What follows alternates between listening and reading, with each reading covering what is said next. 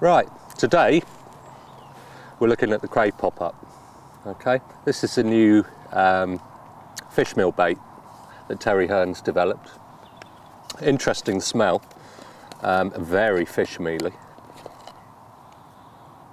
And this is the food bait pop-up, made buoyant with the use of cork dust, very buoyant. And it also comes with a little shot of extra flavouring. If you're looking for a bait with a lot of smell, that's one to go for.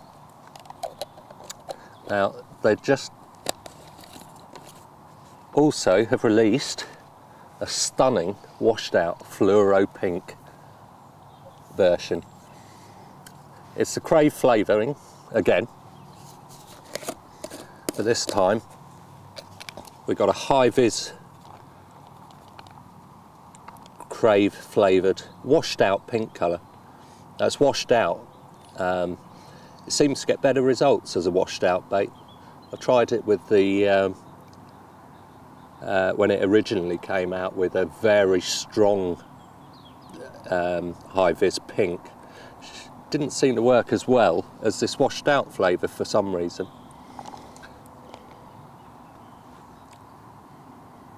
The fluoros aren't quite as strong smelling as the food bait version, but that's not such a bad thing. Suits different situations. What I have found is using a 10mm fluoro pop-up with a 15mm bottom bait, they are almost critically balanced. It takes a good 20 seconds for a rig to slowly settle with that as a snowman setup. Cracking new bait. First time I tried it, I caught on it. It's certainly one to try.